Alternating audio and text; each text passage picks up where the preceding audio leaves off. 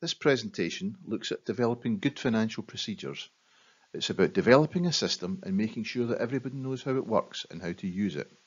In this way, you can look after your group's money and protect your organisation.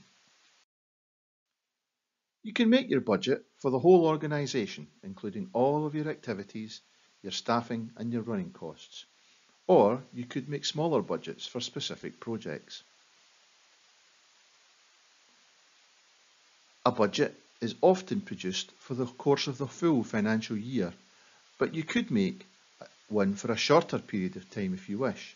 For example, if you have a project during the summer holidays, you may wish to make a budget for a couple of months.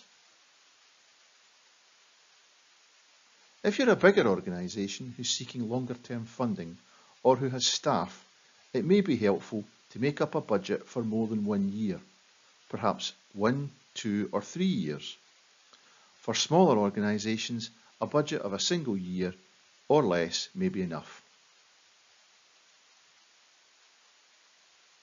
If you hope to receive funding from several funders, then it might be a good idea to make a budget for your whole project and then have smaller budgets for each funder within that.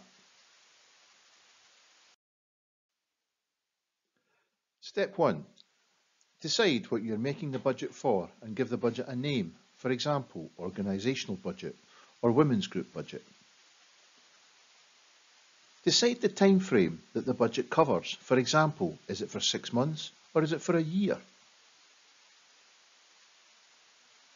Now write both of these at the top of the budget so that it is clear for you and for anyone else who reads it.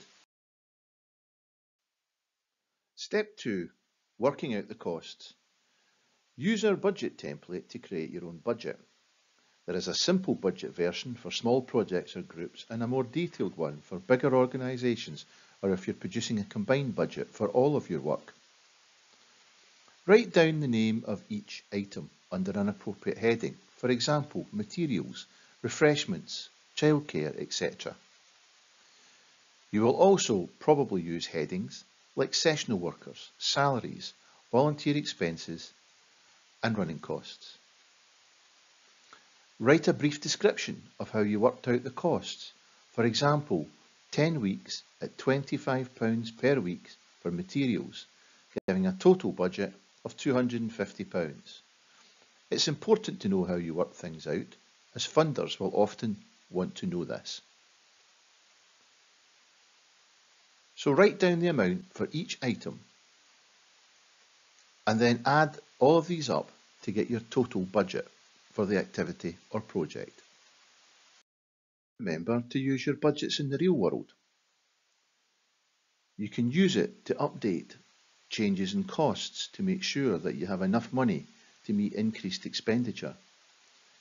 Or you can use budgets to support funding applications. In doing this, you can have several different budgets for different project funders, although it's a good idea to have one annual budget that covers everything. Once you receive funds, you should monitor spend regularly against the budget to make sure that everything is under control.